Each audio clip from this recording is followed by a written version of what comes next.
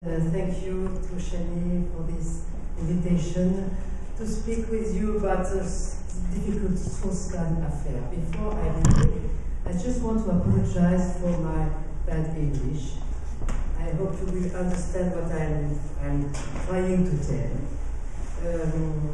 You know, we proved recently that it is a good thing for French people to have a silent movie, but we don't have yet silent conferences, and it's a problem for us. So, about this Strauss-Kahn affair, you know, under this term, the Strauss-Kahn affair, we have in fact three different affairs.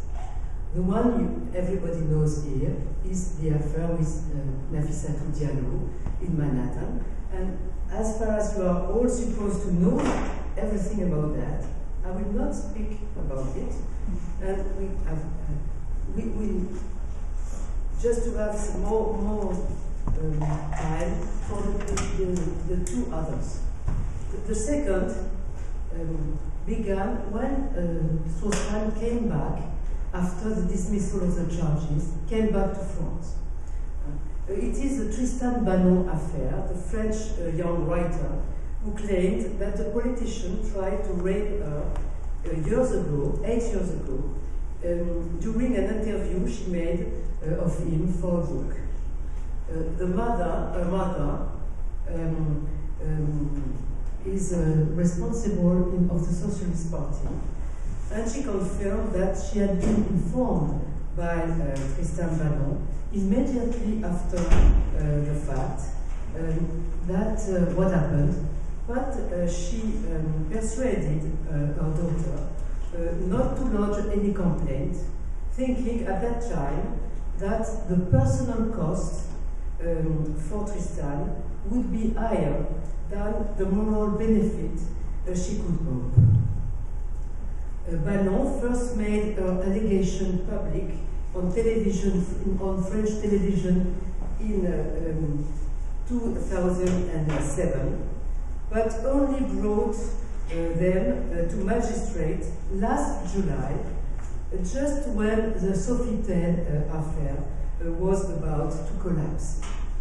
In October, the French prosecutors organized a fast-to-fast confrontation between Tristan Banon and Strauss-Kahn, and after that, they declared that they had, prima facie, evidence that a sexual assault took place, but the case was too old to prosecute, so they dropped the case. In French law, sexual assault has a shorter status of limitation, 3 years, rather than attempted rape when you have 10 years. Under French law, Tristan Banon could still have taken her complaint directly to judges and demanded they review the evidence, but she decided finally not to do that. And she said, quite clearly, in the letter that the prosecutor sent me, he says that there was a sexual assault, so my status as a victim is at least recognized. I will comment that the third case, the third affair in the affair is the Carlton affair, from the name of a 4-star hotel in the northern city of Lille, where a prostitution ring was discovered recently. The name of Strauss-Kahn appeared in an investigation which began 1 year ago, but was published by the French newspaper only in last October. Strauss-Kahn was accused of having taken part in activities related to prostitution in different cities in France, in Belgium, in Spain, and here in Washington, and just 2 days before the affair in Manhattan. And in all these cities, 2 businessmen paid for orgy. On dit orgy? Orgy. Or parties. I don't know. It's very different parties. Orgies. In 2010 and 2011. A lawyer for Strauss-Kahn confirmed recently he had attended the events, but said his client would not have been aware if the women were prostitutes. Strauss-Kahn is now scheduled to appear before a judge in March the 28th. And even if in France you know that prostitution is not illegal, it is said in the newspapers that Strauss-Kahn will probably be charged of complicity or proximity of proximity. Complicité de proxénétisme. Proxénétisme is to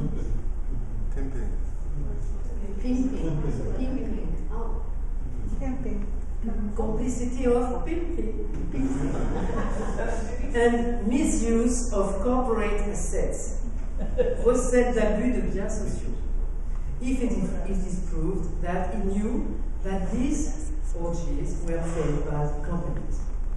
With such an accumulation of affairs in the affair, it is easy to understand that the Strauss-Kahn situation in France is now completely different and far worse than it was not only 10 months ago, before he was arrested, but even 6 months ago, when he came back to France at the beginning of September.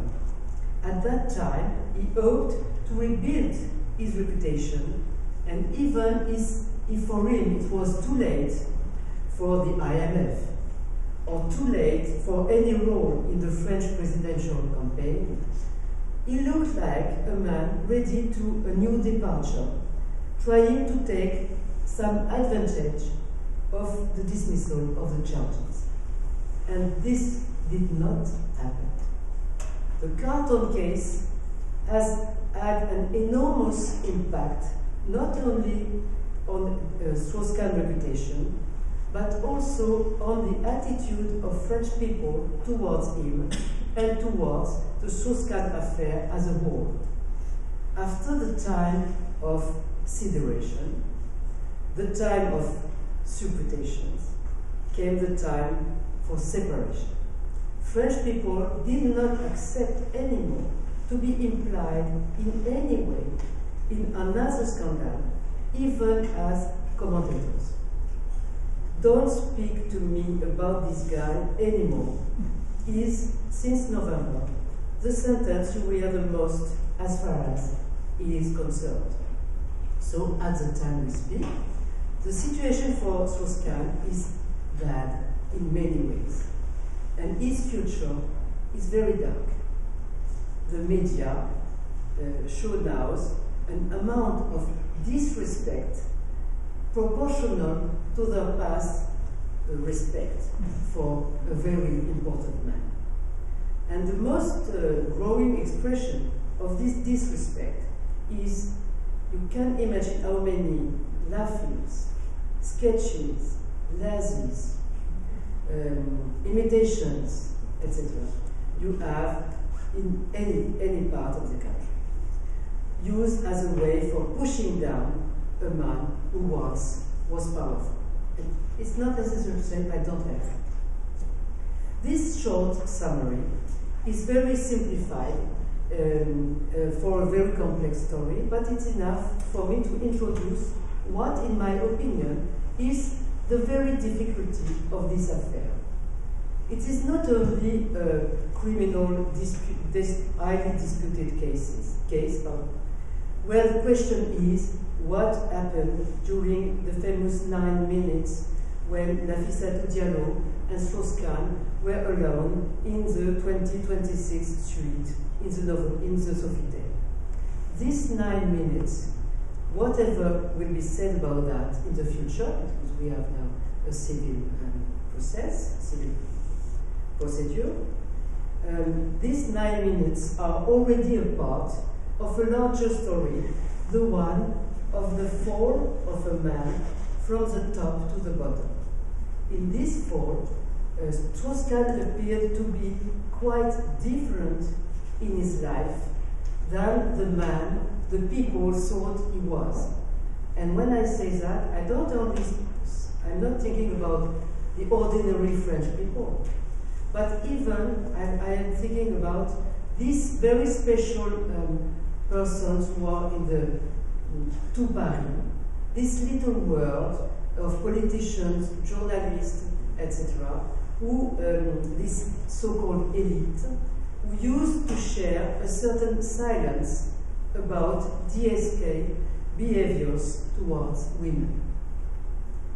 In such a context, my opinion is that all this affair offers a double scene structure. As you say, a box has a double bottom, for example. When we thought that one typical scene was at the center of a problem, a concentration of questions, not only for the protagonist but for society, we promptly discovered that behind that scene were another one, in a less bright light, and that the real point was in this other scene, or in the trouble between the two scenes. I will develop this double scene approach for three questions, which I think are the most disputed among French people as far as gender issues are concerned. The question of presumption of innocence for the defendant, the question of presumption of veracity for the complainant, and the question of the rapport between seduction and consent in French culture and feminism. First, the question of the presumption of innocence. During the first week after Strauss-Kahn was arrested, it is difficult from here to imagine the degree of incredulity, emotion, sideration among French people. We could not believe our eyes or our ears. We all seemed to be like a nightmare. And a scene concentrated all these feelings and was able to turn them in a wide indignation and protestation against America. It was the purple. It's the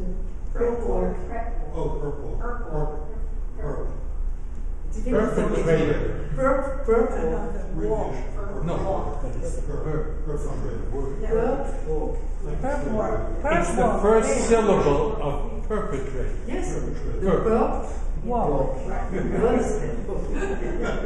organized, as you remember, in May the 15th.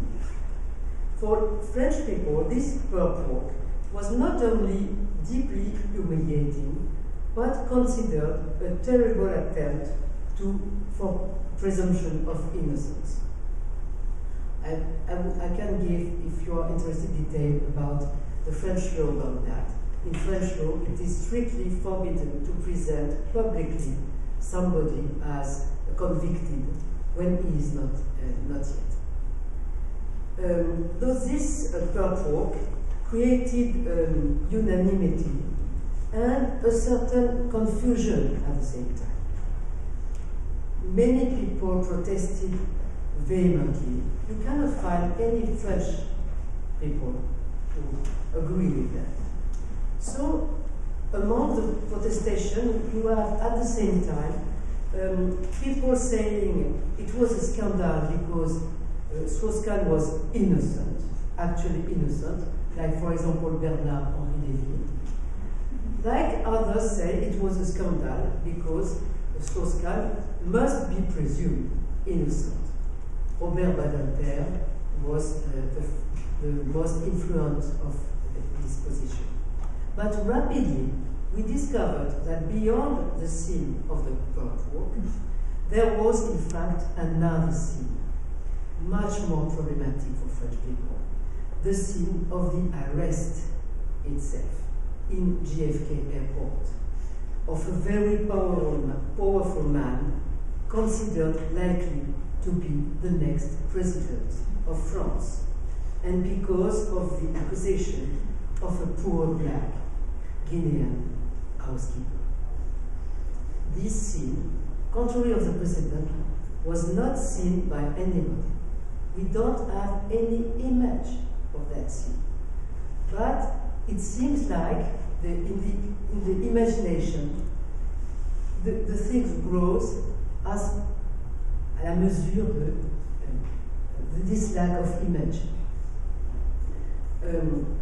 And finally, we discovered it was not possible for French people to escape the difficult question: would that have been possible in France?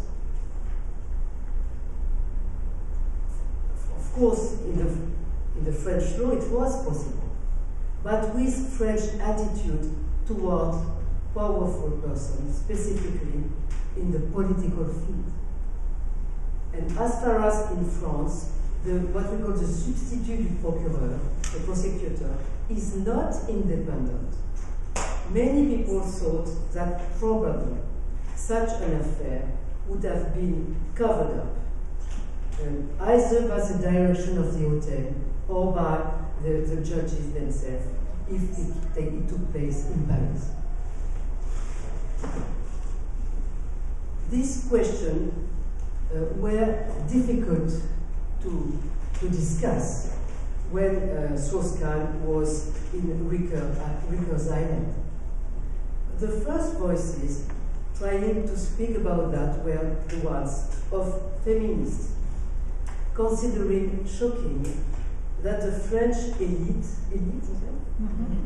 was so preoccupied with presumption of innocence and not at all with the alleged victim, perhaps who perhaps had to be trusted. It was the first gender issue among French people. And when some journalists seemed to justify the hypothesis of a non-Strauss-Kahn affair, like Jean-François Kahn, was speaking about un troussage de domestique, a quickie with a domestic, something like that. A troussage is an old-fashioned word, directly from the past. I was among those who could not accept that that kind of affirmation, and this kind of protestation against the arrest itself of a powerful man because of the complaint of an housekeeper. So I published a paper in Le Monde website entitled La femme de chambre et le financier, protesting against a certain use of the argument of presumption of innocence, saying that our politicians seem to ignore that if we don't want this argument to be used to justify male impunity, we must accept a new equilibrium, a new balance between presumption of innocence and presumption of veracity. I will explain what is presumption of veracity, but before, let's go on with presumption of innocence for the defendant.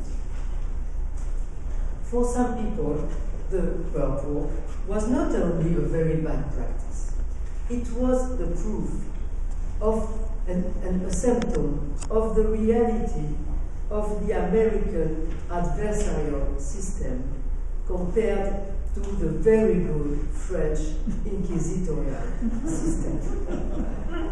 And Elizabeth Guibou, an ex-Ministry of Justice, was one of the most combative about that. She said in French television, the images of her book were of an indescribable cruelty. I am happy we don't have the same judicial system. In the American adversarial system, the prosecutor gathers only elements à charge, elements for the prosecution. When in France, our juge d'instruction investigates the case both for the prosecution and for the defense. And she adds that the French inquisitorial system perhaps takes more time, but is much more, it's a quote, a protection for fundamental rights of the persons. And here began a very important controversy, but among specialists of law, lawyers, with some people, some lawyers, trying to explain to French people who don't know anything about the American adversarial system what was, in fact, the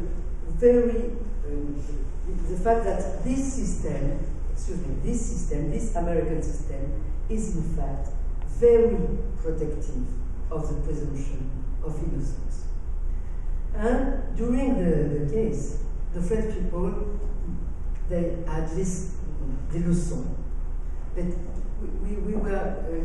we tried to understand this system, and we discovered all these aspects of the incredible protection of presumption of innocence, with the judges the judge consider an arbitrator between prosecutor and defense.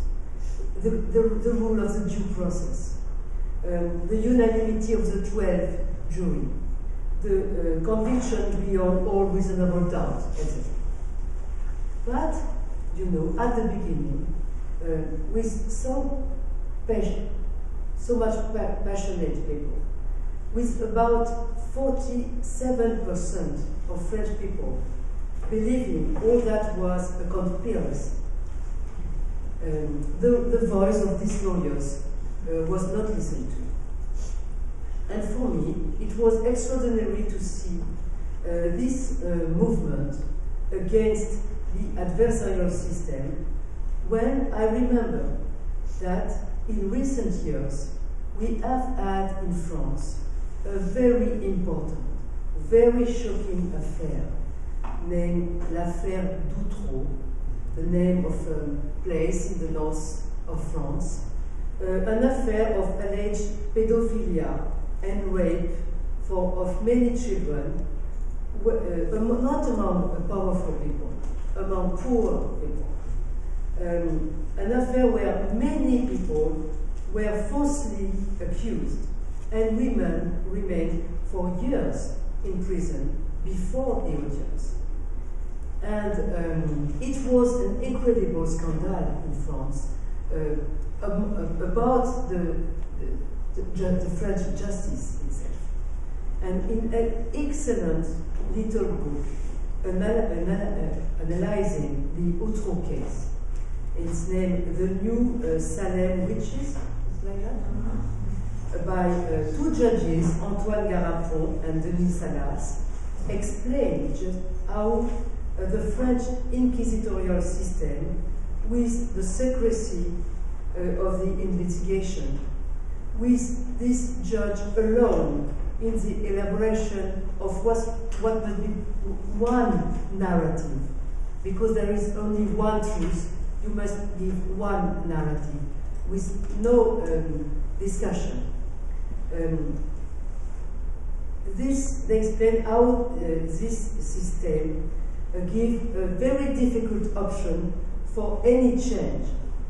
If when you are in a direction, you can't go elsewhere, neither for the judge or for the even the children who accuse.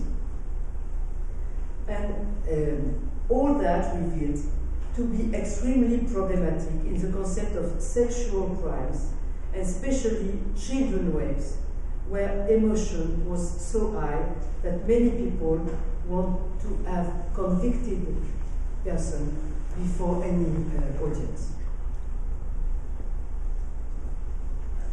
So, how did we finish with this discussion about presumption of innocence? I would say very rapidly that what is important is when happened the dismissal of charges in August because of the lack of credibility of Nafissatou Diallo, the person who at the beginning, the politicians or journalists who at the beginning had protested against the American system, we did not hear them anymore. And there is two reasons, I think. The first one is that, in a way, the feminist point of view very rapidly became dominant. And I experienced myself that. This, between the first week, it takes only 1 week or 10 days to have a complete reversal. And my hypothesis, for example, was what widely accepted. I was invited, that I was never like that, in French television, radio, everywhere. So we cannot, it is important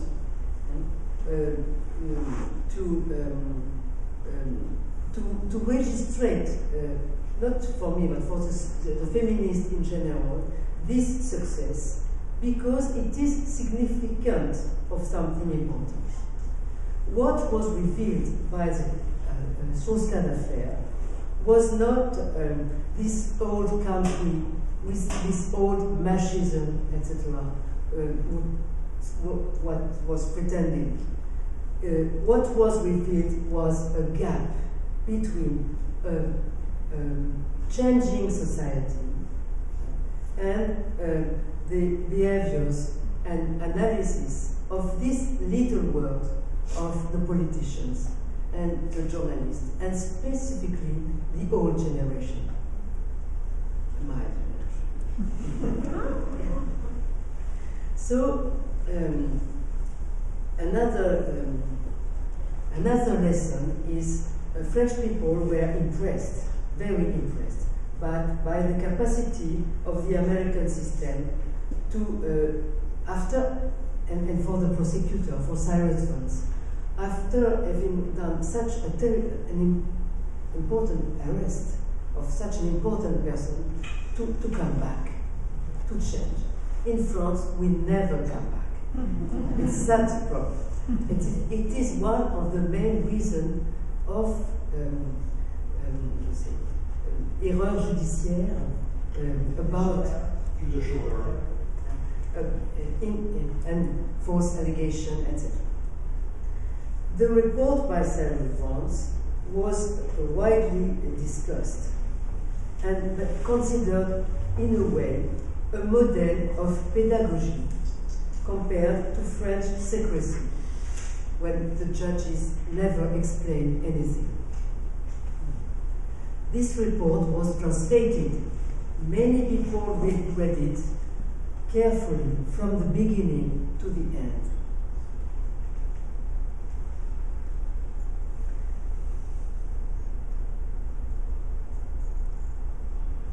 And finally, we accepted to receive a lesson from America.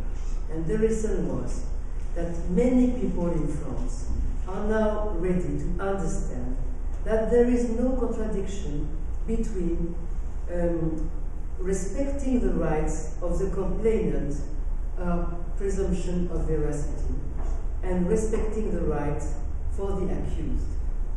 The question, in a gender perspective, is, I think, for French people to acquire a new culture, especially for these he said, she said cases.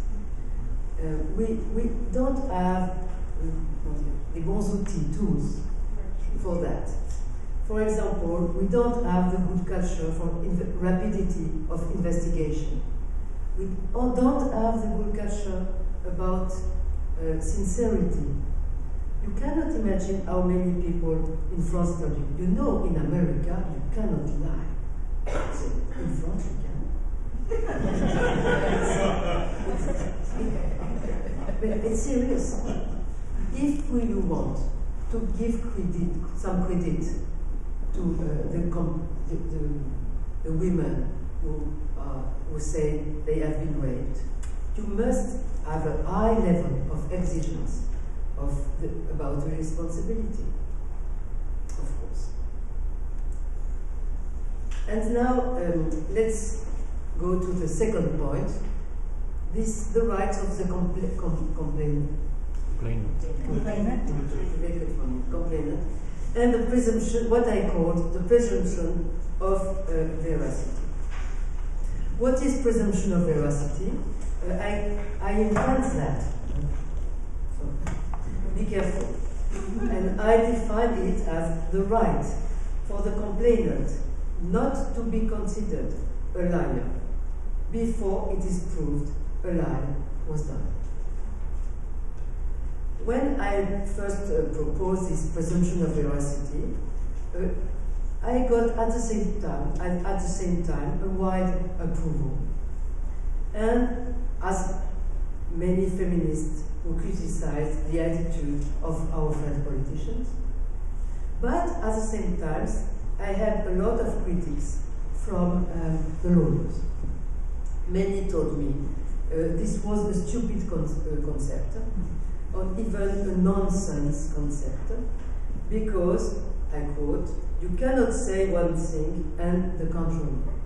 And for them, it was not possible not to have at the same time presumption of innocence and presumption of veracity. So let's take a few minutes to answer this criticism at two levels. The level of the French attitudes towards the voice of the complainant, and the level of the law itself. And here also, what is striking for me is the changing society and the gap between that and the consciousness among politicians or intellectuals. So, the two scenes structure, the double scene structure, it is especially in the Tristan Banon affair that the question of presumption of veracity appeared in all its aspects. And once again, we had this double scene structure. The first one, the first scene, which concentrated all the attention and all the commentaries, was the moment when, after he came back to France, Strauss-Kahn appeared for the first time on French television on September the 18th. 13 million people watch this moment. It's important for a little country as France, because they know it was the first time Strauss-Kahn was speaking since he was arrested. He was speaking publicly.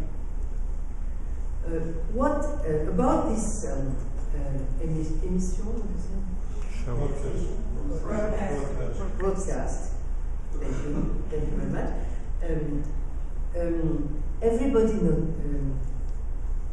discovered that this moment has been managed as an incredible demonstration of power. Not only of power that you can have the TV you want, you can have the moment you want, you can have the minute you want, 20 minutes. Even a French president don't have 20 minutes in the journal télévisé. Yes. And during the broadcast, it appears that all the questions were prepared, all the answers were prepared. What they say, the movement of the hands, the movement of the eyes, everything was prepared. And when all that was finished, the journalist who was a friend of him, began to ask questions about economy, just as if he was a new expert, and the parenthesis was closed. During this broadcast, Strauss-Kahn used many times the report of Silent France.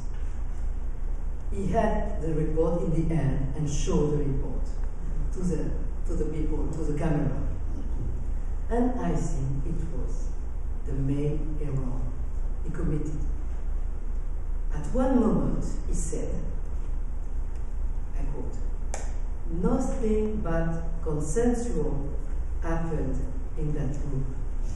It is not me who say that, but the prosecutor himself." And showing, you must read the report of the prosecutor.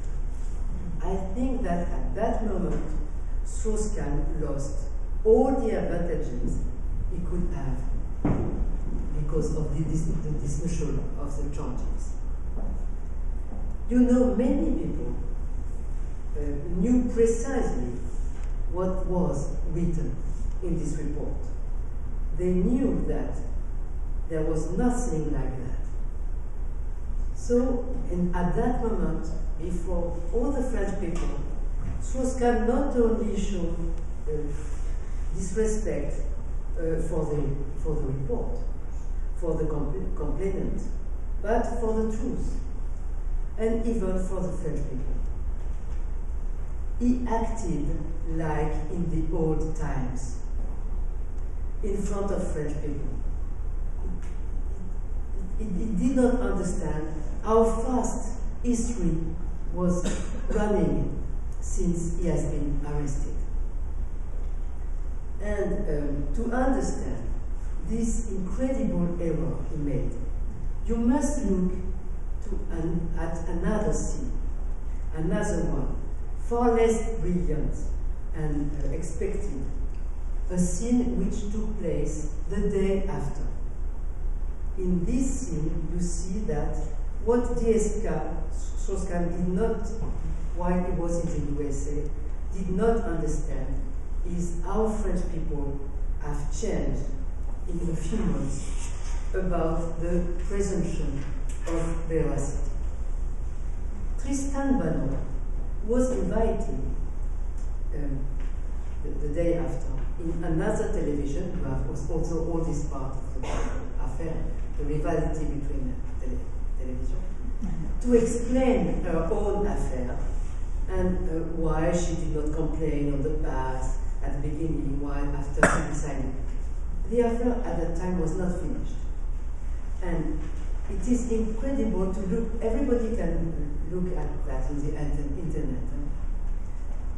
The scene is just in all points the contrary of the one that took place the day before. Tristan Banon, surrounded with 4 journalists, a lawyer, Daniel Cohn-Bendit, it's a French and German politician. They have a discussion about all that, and in this discussion, they demonstrate what happens when a woman is only listened to and not considered as a liar, as Tristan Banon had been for years. They discussed, they don't try to give the good answer. They say, it was very clever. In this case, he said, she said, it is difficult. The problem of the proof is difficult, etc. But what is important is that Banon was able, with the help of our lawyers and the journalists, not to treat only her case without any context, as Strauss-Kahn has done before. She was a sociologist of his own case. She speaks for women in France. she speaks for the thousands of women who are raped, who don't porte plainte, don't have complaint, etc. And she was able, and it was very important, for the French people understand that their attitude towards women in this kind of affair is very different from their attitude toward children. The children, we trust them when they, and very often too much. And it is a problem. But there is nothing like that for the women. And at the moment, it was for the first time possible to make the distinction.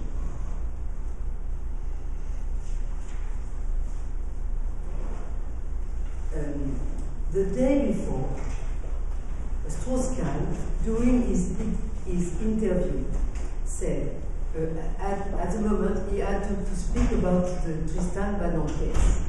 And as usual, he said that nothing but consensual happened between them.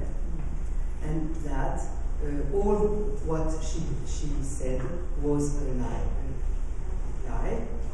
And that what she has done was a dénonciation calomnieuse, a false accusation, and that il avait déposé plainte, he did complain injustice against her for that. And what is interesting there, especially for lawyers or for sociologists of law like me, is Strauss-Kahn seemed not to know, and even his lawyers seem not to know, that a very important change happened in French law just 1 year before,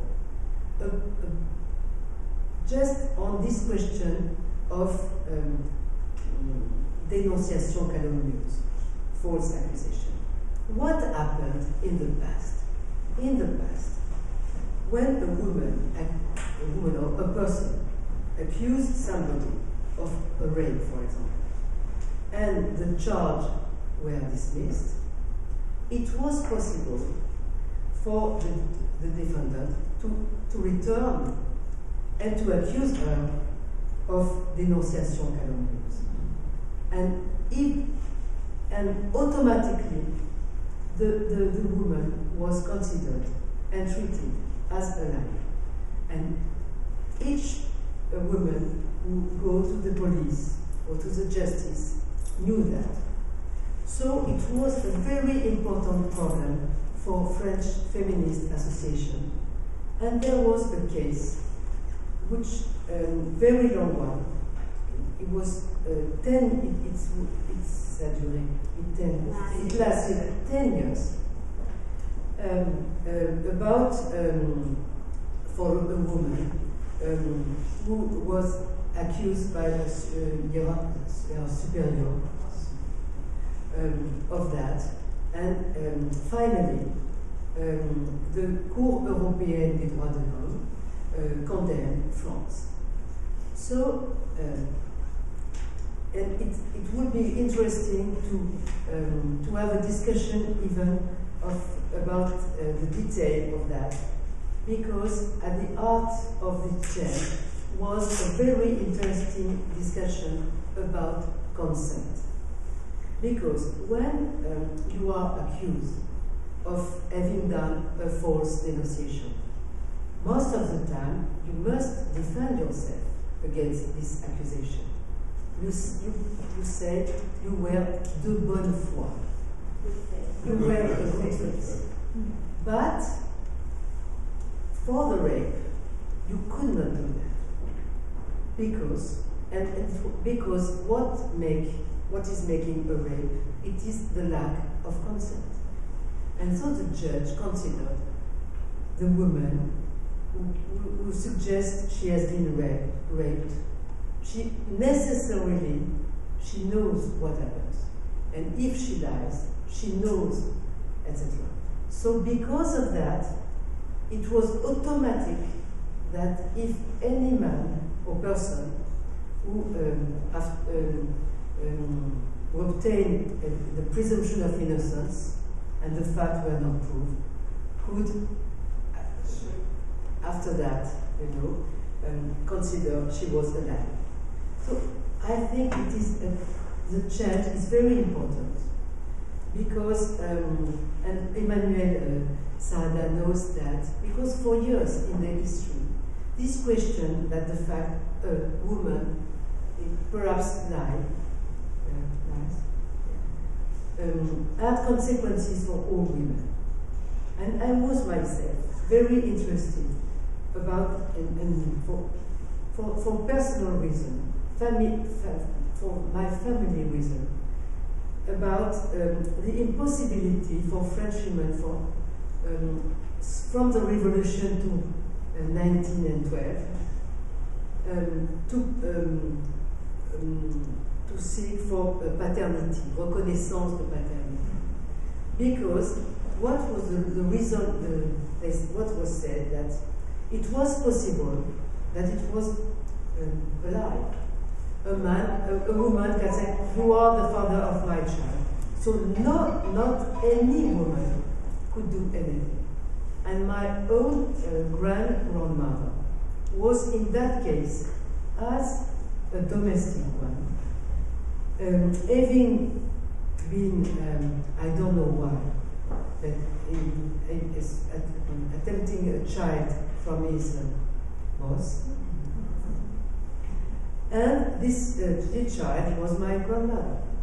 So, and what is, for me, an hazard, a very romantic hazard, is 4 days after the Strauss-Kahn was arrested, I had an appointment with an old cousin just to look together to the papers of our family and just perhaps to try to do something for the memory of this grandmother.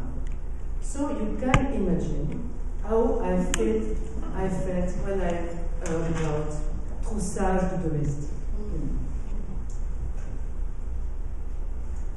And this leads me to the last point, the third point, French culture, feminism, seduction and consent. The Strauss-Kahn Affair did not raise discussion and dilemma only about the way we must act in front of an alleged crime, such as rape or sexual assault. For French people, it was also an affair which obliged us to discuss our ordinary behavior. How do we treat sexuality in general, and especially sexuality in the political sphere, as far as political leaders are concerned? But the conditions for such an introspection were not very good. As you know, perhaps, I don't know, in the first day after Strauss-Kahn was arrested, when the French people were accusing the American one, an incredible amount of cliché, stereotypes flew from America to French people. And among them, the most surprising, shocking, were the cliché, not about French men only, but especially about French women. It seems to me at least paradoxical that some people gave me or gave us lessons of feminism using one of the oldest reflexes of machismo. Look for the woman. Try to find the woman fault.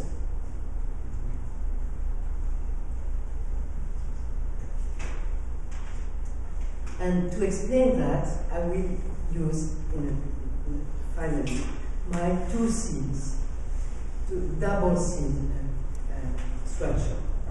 The first scene about that problem appeared in the New York Times. The New York Times, I love this newspaper, I'm a subscriber, I paid for that. And on May the 18th, the New York Times website published a room for the debate to perhaps women, entitled, "Are French women more tolerant?"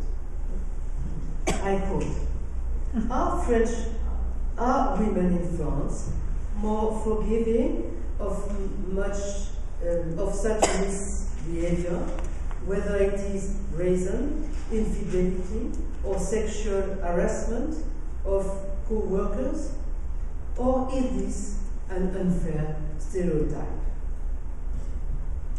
It is a false question. We were accused.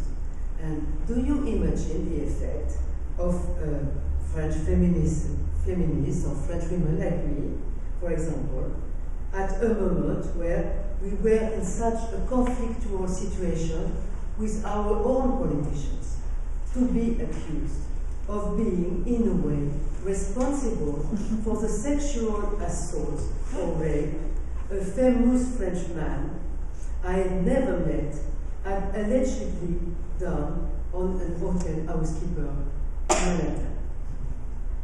When we look at the 11 contributions of this room for debate, we find some of them specially concerned not to play this game of accusation stereotypes, and thank you for this bill.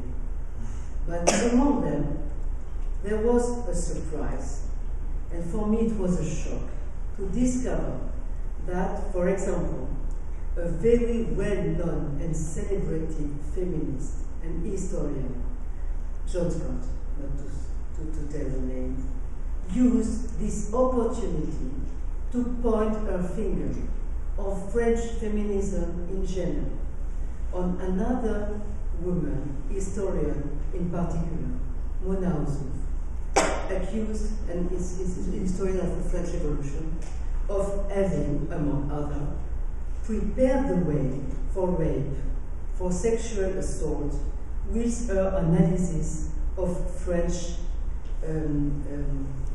culture, of seduction, civility, and gallantry in the relationship between the sexes. It is not my problem here to discuss about Mona Ozouf's work. I admire her a lot. But in any case, it was not acceptable to read at that moment, that for her, who has always been a feminist, feminism was, I quote, a foreign import. To discover, there's no argument, that for her, this foreign import was supposed to be contrary to French identity, something you perhaps inherit with your genes, because Muslims could not learn that.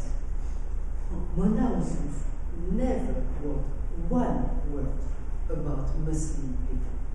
And if you know something about our problems and controversy in France about that now, it's a very problematic question. It is irresponsible to play with such a question.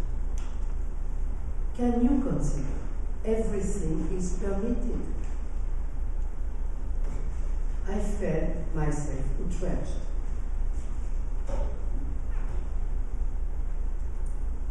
And at the same time, I was persuaded that this discussion, this accusation about seduction and consent was not at all the good interpretation. If Strauss-Kahn had a reputation, it was not at all on this question of art of seduction or civility or anything Mona Ozouf analyzed in a brilliant way in her books, quoting a lot of American literature. She's a specialist of Henry James, of Edith Wharton, etc. So to answer to this forum and to build with my little hands another scene, I decided to draw this other scene as an anti-cliché one. Not to prove anything, but for two reasons. First, because we have a certain sense of dignity, a certain sense of to be proud of ourselves.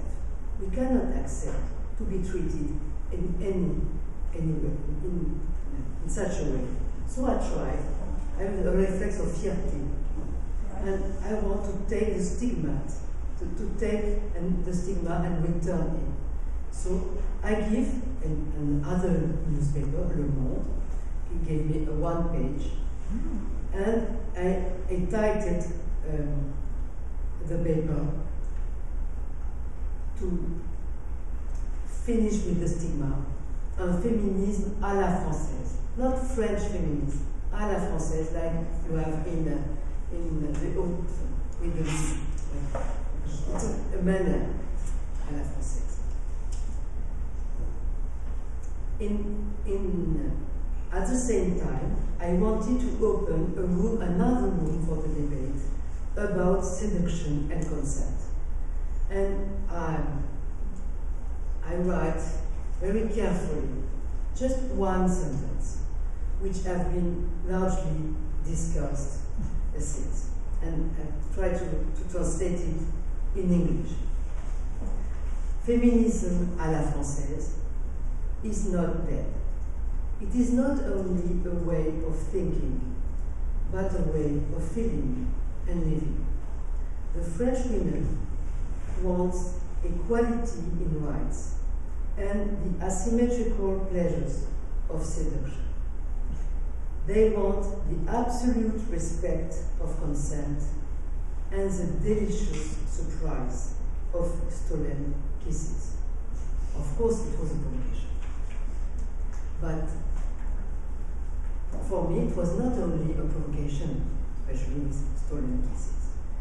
It was a way of telling that for years there was some misunderstanding about seduction, and that we must absolutely distinguish between seduction as an art, as a sort of dramaturgy for civility, a way of approaching another person, and above all, a way of interpreting all the signs this person gives to you, and try to not only to have the consent, but to be sure she consents.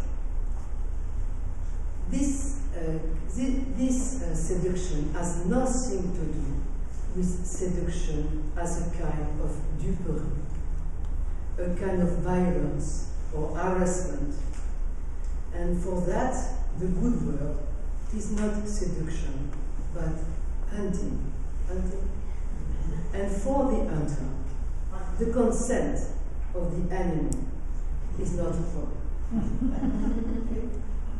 My paper was not understood.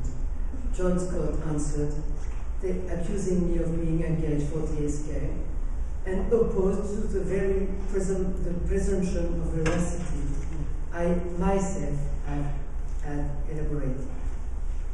For the second time, everything was permitted. But let me end this conference with a different music. In fact, I did not give the inspirators of my formula, of my imagined sense. The inspirators of this formula about asymmetrical pleasure of seduction, stolen kisses, were three men. I want to define women. I use the inspiration from three men. Two were French, but one, and the main one was an American. The French were easy for French people to recognize. One is Charles Trenet, who sang the beautiful song Baiser volé.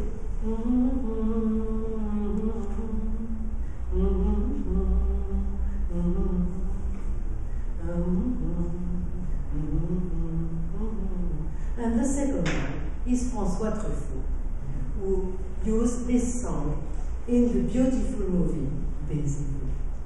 And do you think that you can seriously pretend that the stolen kisses has anything to do with sexual harassment?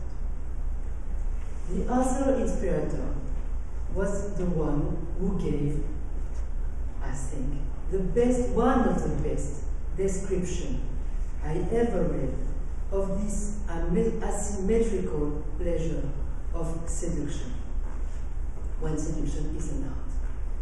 It is an American writer I admire extraordinarily, very much. It's, you know him, Daniel Mandelson. And it was in his book on gay relationships, The Elusive Embrace. I like very much, of course, this book, and where with a purity much more impressive than in heterosexual seductions.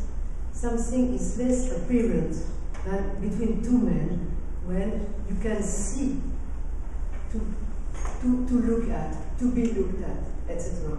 All this place of asymmetrical movement towards the encounter. And I will not end with a conclusion. It is too early to conclude. But having a chance of speaking to you, let me just say that my conviction is that feminism, like literature, is something we share among the ocean. If the DSK Affair could persuade more people that a sexual predator is somebody who had, well, not any kind of consideration from the game of seduction, it would be a progress. The game of seduction takes time. And that's the reason, and Mendelssohn showed that very well in his book, The Time for Espérance, a time for sadness, a time for anxiety. It is long to think it. And perhaps in 9 minutes, there is another